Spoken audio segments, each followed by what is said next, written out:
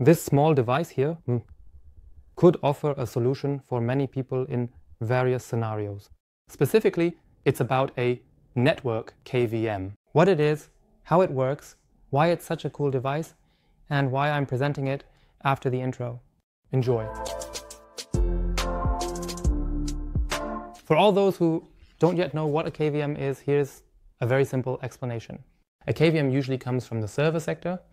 The idea behind it, you have your server installed somewhere in the data center, and of course you want to be able to install new software remotely, theoretically also be able to access the BIOS, change settings, without having to physically go to this server every time, connect a mouse, keyboard, monitor, and so on to carry out these tasks.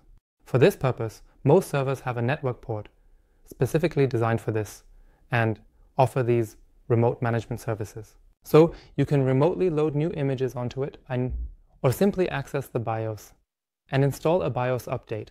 This doesn't make sense for ordinary PCs, of course, but it can also be quite practical if you want to operate your computer while on the go.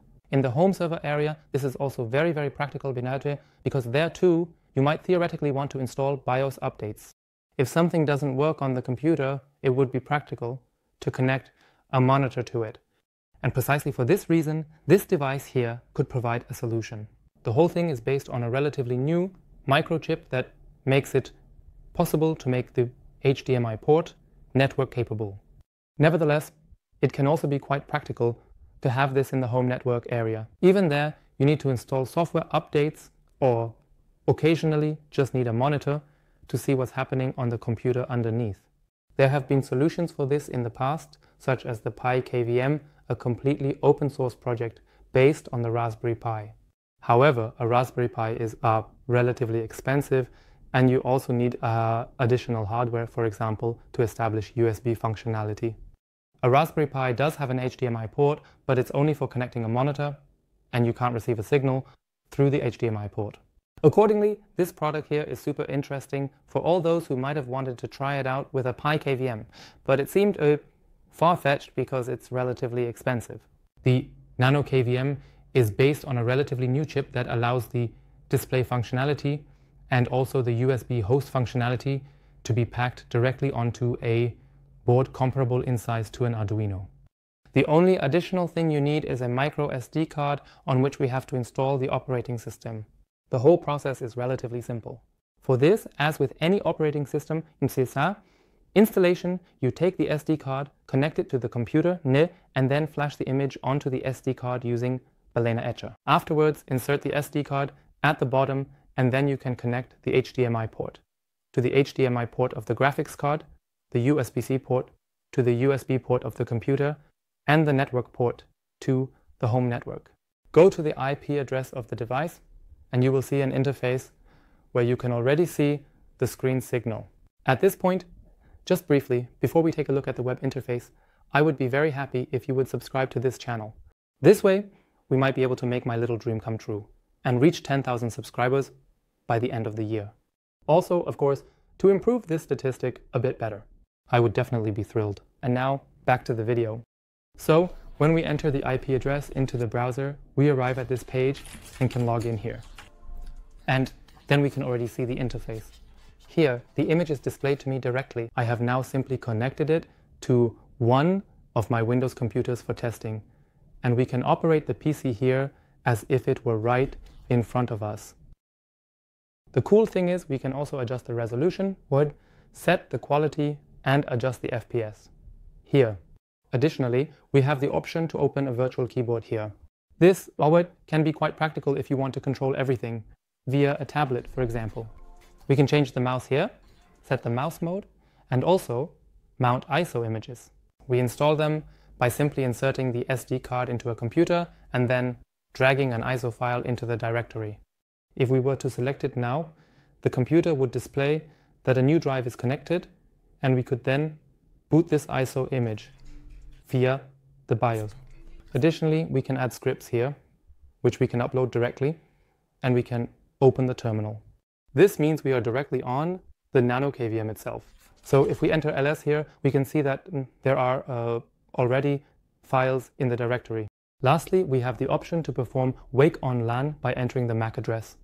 After that, we could directly start the remote device. We can also turn the PC on and off, restart it, and so on and so forth. We would see a hard drive LED displayed here if we had one. And then, of course, there are settings here. We can also update the device. Meanwhile, there is also the option to install Tailscale on the device, allowing us to access it directly from afar.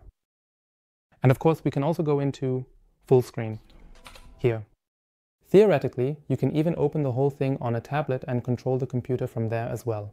By the way, this Nano KVM is also available in 2 variants.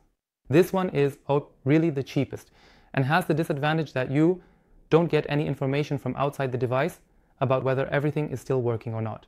However, the slightly larger version of this device has a nice small OLED display on top where you can see the device's IP address, as well as some status information. Additionally, you also have the option to power the unit externally.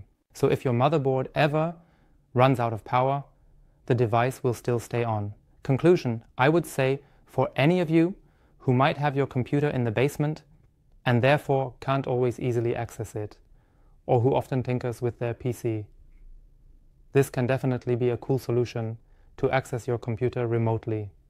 For those who also don't feel like installing any remote management software on their PC, but would still like remote access, this can definitely be worthwhile. I believe it's available for around 35 euros. Therefore, I would say for anyone considering getting something like this, you can definitely go for it now. I'll definitely link the product below in the video description. However, I need to make a small note at the end. The firmware of the whole thing is currently not open source. The manufacturers have announced that they want to do this in the future. A small update, at this point, it seems that some of this code is now open source. The plan was actually to complete the whole thing, I believe, this month and to publish everything. However, I couldn't really verify whether everything is online now or just a few things. It seems there were some problems with certain libraries.